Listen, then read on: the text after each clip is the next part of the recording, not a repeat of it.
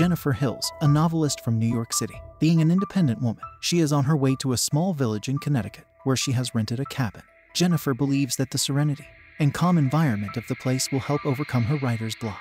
After a while, she pulls over at a shop, where she is greeted by a shady-looking guy named Earl. He appears to be the owner of the cabin she has rented. Earl hands her the keys and gives her directions to the place. However, Jennifer doesn't pay much attention to it and simply leaves after thanking him. Along the way, she is mesmerized by the beauty of the countryside, but she also gets confused as all the roads seem to be the same. So, she stops by a gas station to ask for directions. 3 men are working there, and all of them appear to be perverts. From the moment Jennifer walks in, they begin staring at her in a creepy way. One of them, named Johnny, even attempts to hit on her, but Jennifer retaliates, causing him to stumble on a bucket of oil. This makes his friends, Andy and Stanley, burst out in laughter. Jennifer also drives off, and Johnny is clearly embarrassed by the incident. In the next scene, Jennifer finally arrives at the cabin, which is near a beautiful lake. She then unpacks her belongings and makes herself comfortable. At night, she wastes no time and starts working on her new novel. By the looks of how she is writing, it appears that the isolated setting is helping her concentrate. The next morning, as Jennifer is relaxing by the lake, she hears some strange noises, but she chooses to ignore it, believing that it is some animal. However, in the evening, the noise continues to persist. This annoys Jennifer, as it is interfering with her work. So, she decides to investigate the source of the noise. After a while, she comes across a nearby shed, and the noise seems to be coming from inside it. However, when Jennifer enters, she finds nothing other than some tools, bottles of poison, and other machinery. Following this, she returns to her cabin and proceeds to begin her work. But as she lifts her laptop, she accidentally spills her drink. Now that Jennifer's clothes are dirty, she takes them off and washes them in the kitchen sink. Surprisingly, as she is doing so, an unknown person is seen recording her. The next morning, Jennifer jogs through the woods to keep herself fit. Along the way, she stumbles upon an abandoned house and decides to check it out. However, when she finds it to be creepy, she quickly runs away. After a while, she returns home and decides to take a shower, but the taps appear to be clogged. So, she contacts the plumber for assistance. In the next scene, a guy named Matthew arrives to fix the problem. He appears to be suffering from a mental disorder, which makes it difficult for him to speak. Nonetheless, he gets the job done and the water starts flowing once again. This makes Jennifer so happy that she approaches Matthew and gives him a sudden kiss. The latter was not expecting this at all, so he runs away from there, without even taking his payment.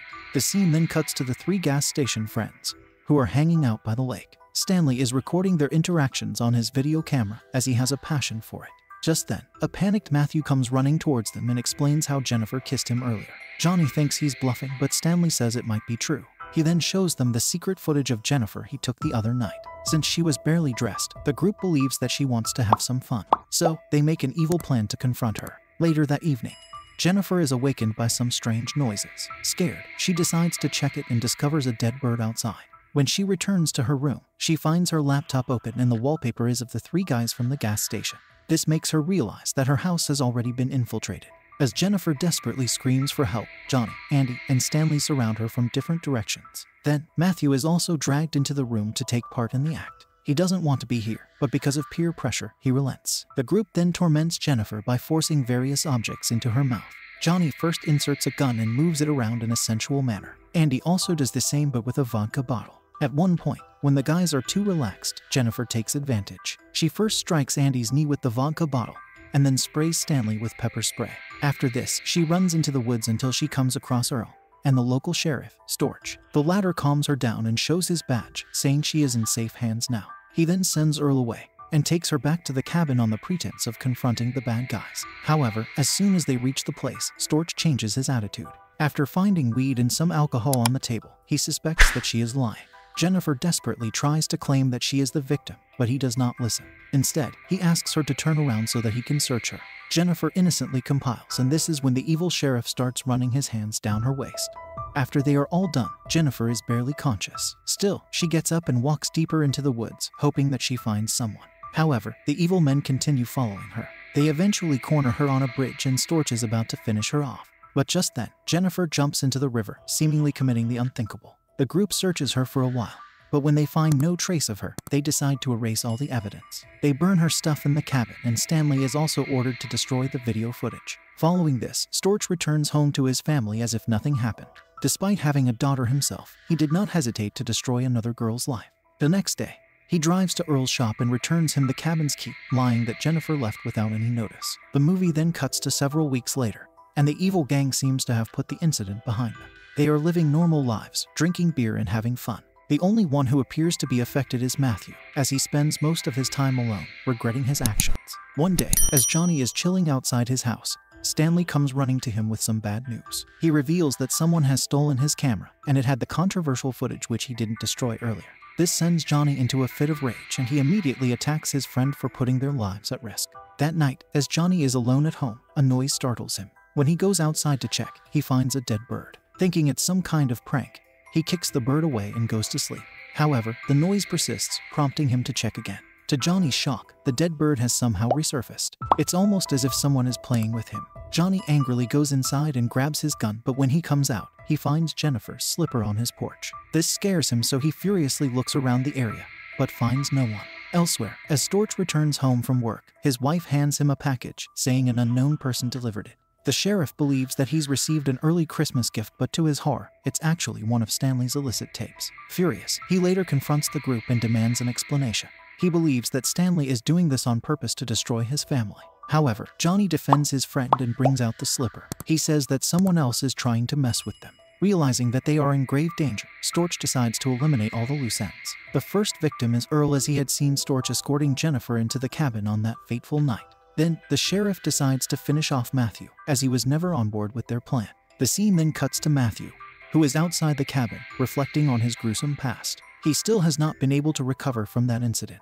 Just then, he hears a peculiar voice, so he rushes inside the cabin.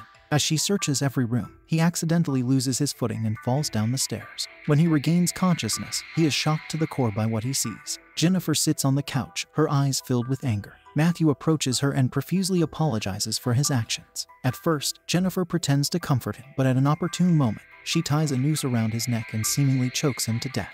The next day, as Stanley and Andy are looking for Matthew, they come across the same abandoned house from earlier. Andy goes inside to check it while Stanley remains outside. Just then, the latter comes face to face with Jennifer, who has an evil grin on her face. He tries to lunge at her but gets caught in a bear trap that she had placed there.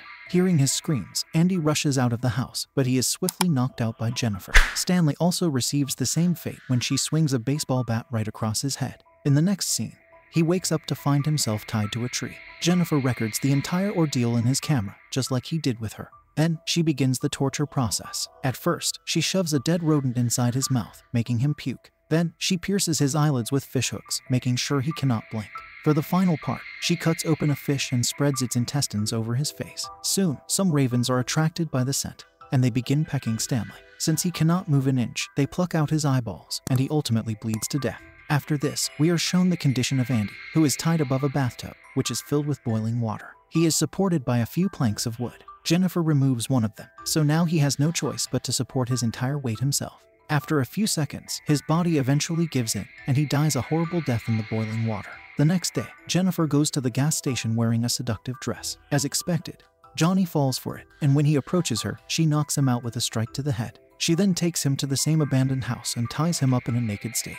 Following this, she begins torturing him. She pulls out his teeth one by one while reminding him of the gruesome acts he performed on her. She also shoves her gun down his throat, just like he did to her. However, instead of being apologetic, Johnny laughs maniacally. It's almost as if he has learned nothing from his mistakes. Seeing this, an enraged Jennifer grabs a pair of scissors and cuts his manhood. She then feeds it to him. Johnny screams in pain and eventually passes away due to extreme loss of blood. The next day, as Storch is driving, he receives a call from his wife. She mentions that their daughter's teacher is here, and she wants to speak with him. When Storch learns that she is none other than Jennifer, he is taken aback. He turns his car around and rushes home, fearing for his family's safety. But by the time he arrives, he learns that the teacher has already taken their daughter to the park. Terrified, he rushes to the location and starts looking around. But out of nowhere, Jennifer ambushes him from behind and knocks him out. When Storch wakes up, he finds a rifle shoved inside his back. Jennifer pushes it even further, causing him to scream in pain. She then walks across the room and uncovers a man, who turns out to be Matthew. The guy is still alive, but he is unconscious. Jennifer ties a string around his hand, and the other end is attached to the rifle's trigger. She explains that if Matthew moves by even a bit, both of them will be killed. She then walks out of the room, leaving the men at the mercy of their own fate. Soon, Matthew awakens, and when he finds himself in this shady room, he immediately panics. This results in both of them being killed on the spot. The movie ends as Jennifer faintly smiles. She has finally completed her revenge.